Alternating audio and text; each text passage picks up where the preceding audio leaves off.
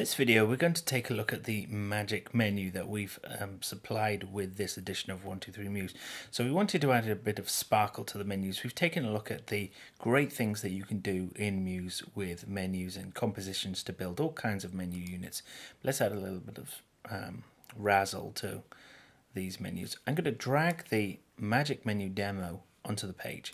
And what we've done with this is the starting point. We've applied certain styles. If I select this first button here, this first tab, and we go to our graphic styles, you can see that we've applied graphics and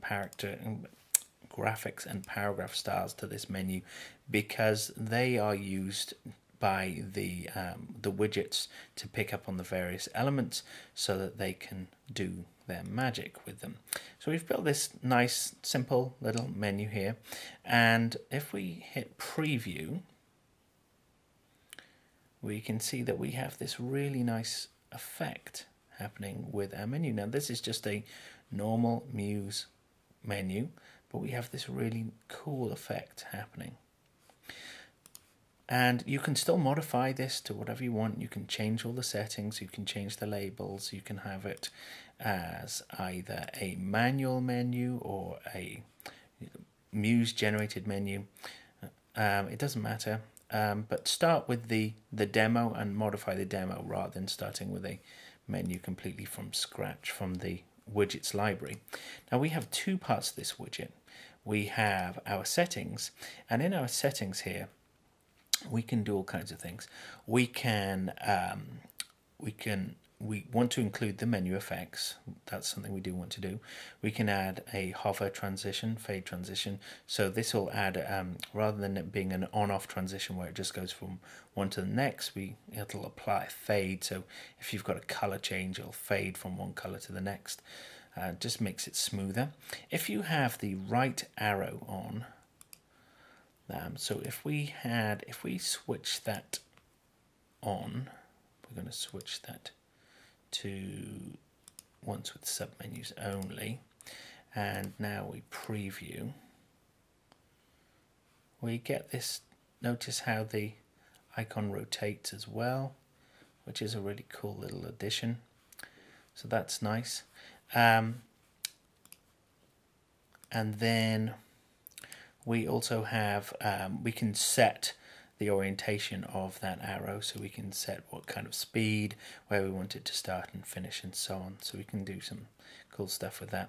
Now next to it is this little FX block, and we have quite a few different effects blocks for you. So let's see how these work. So this one is the speech bubble effect, but if I remove that and I go back to my library, and let's put on the shrink and grow effect. So we just nudge that up to the settings there.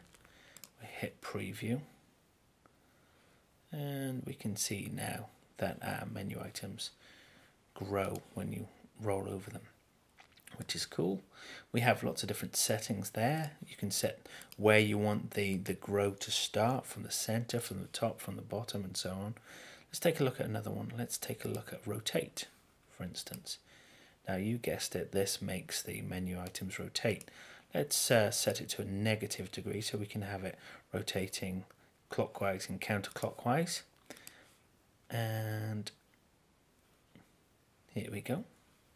Now we have our menu items just rotating.